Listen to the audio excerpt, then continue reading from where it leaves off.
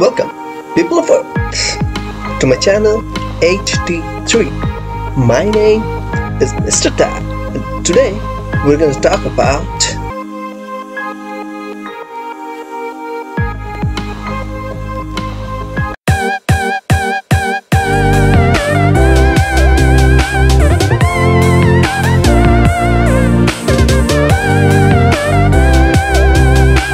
As an 11-year-old kid living in a third world country, one does not see a lot of movies, especially if you come from a conservative culture.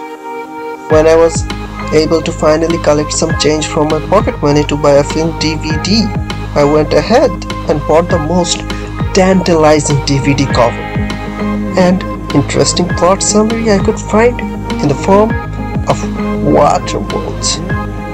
Well, the question is, was it worth the hassle? The answer to that question would be a resounding no. I am a huge fan of sci-fi, neo-noirs and dystopian future movies. I love when movies build their own worlds, where as a kid my imagination could find accommodation in the said movie world, which was exactly the reasoning behind me acquiring Waterworld.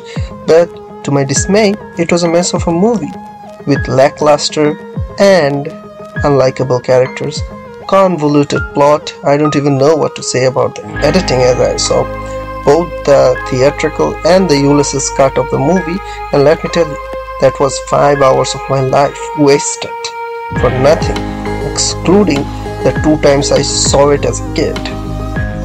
I did see both cut of the films recently to understand where my love for the movie Mad Max comes from.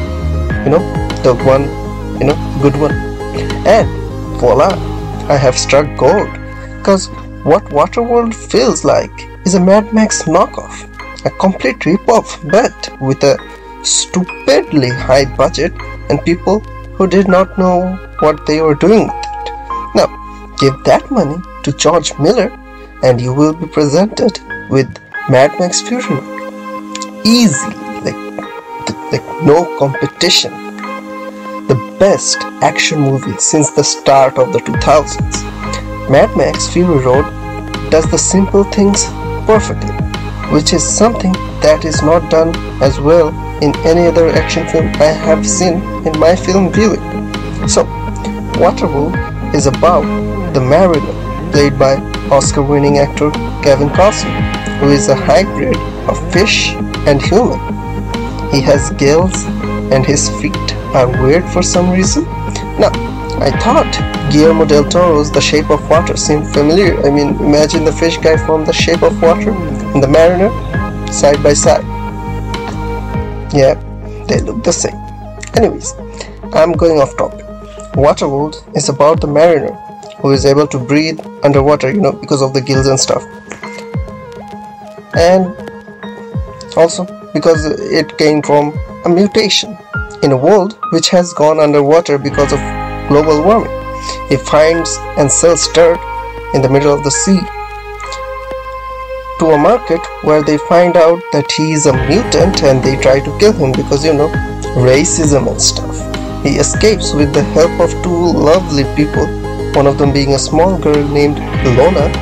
My first thought about the name this time around was, where is Sherlock? And is this a cinematic universe? And if not, do I want it to be one? Ilona is played by Tina Majorino, I'm not sure, please don't attack me, who went on to play roles in the movie Napoleon Dynamite and the show Veronica Mars. The truth is, she was so annoying in this movie that it destroyed her career even as a child. The other person is Helen, played by Jean Triplehorn, who also starred alongside Michael Douglas in the 1992 erotic thriller classic Basic Instinct. My god, she has bad luck with men on the big screen when she offers herself to the Mariner and gets almost raped in Waterworld.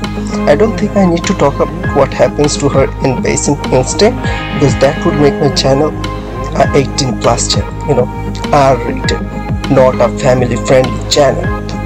Together, the three of them set off on a journey to find dry land.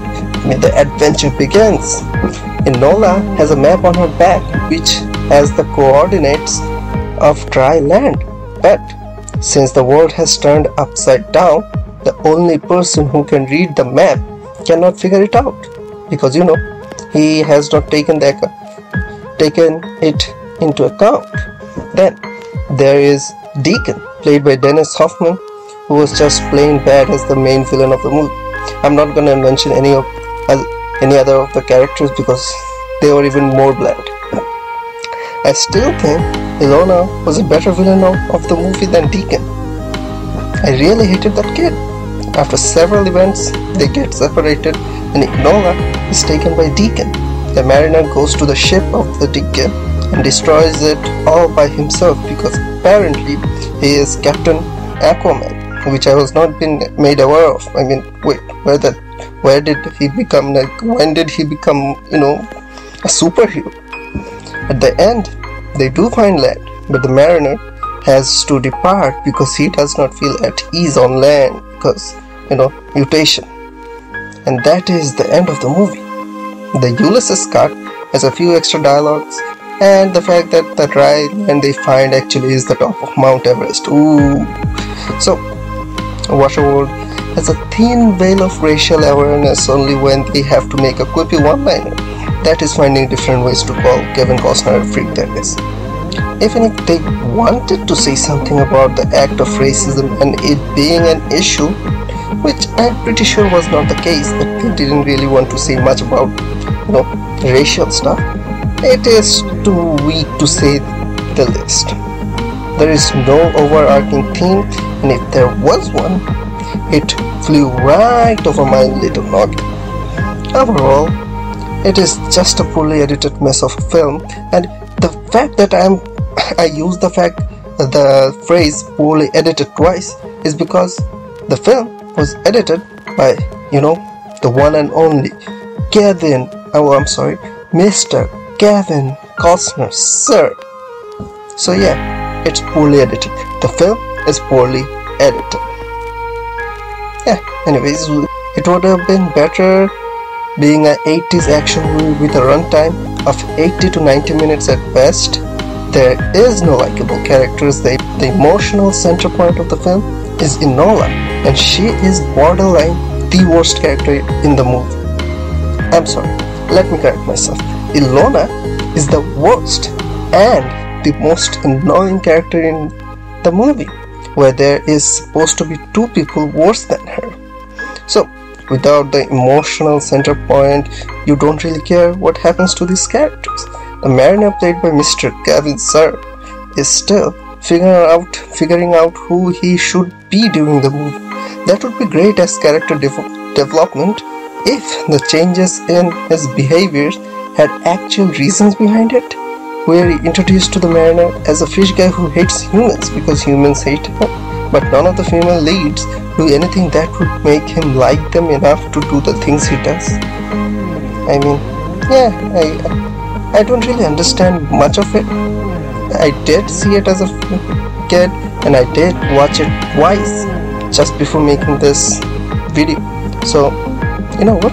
I'd really like to ask the director who was not able to edit the film because Mr. Kevin Sir had to just take that away because it's his film and he made it with a 160 to 185 billion dollar budget, which was the highest budgeted film of all time at the year of 1997. Can you imagine? 1997, 160 million to 185 million dollars behind this movie. I would rate Waterworld a 3 out of 10 at best. I mean, I'm being kind here. I should give it a 0, but then again, it did build a world where I would have liked to, be in. I'm not really sure about that if I want to be in Waterworld, unless like I'm on Mount Everest. If I am on Mount Everest, then I would like to be in Waterworld. Other than that, I don't really want to be, or maybe I want to be one of the guys with the gills and the feet.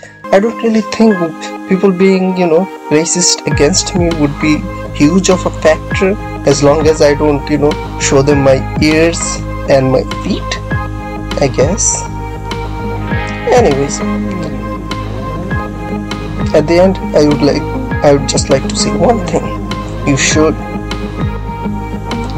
not watch this film, and I would put it in the please avoid category of films. Thank you for watching this video. My name is Mr. Ti. This is my channel Ti3, and please like, comment, subscribe, and until next time, I am Mr. Ti, and take it easy.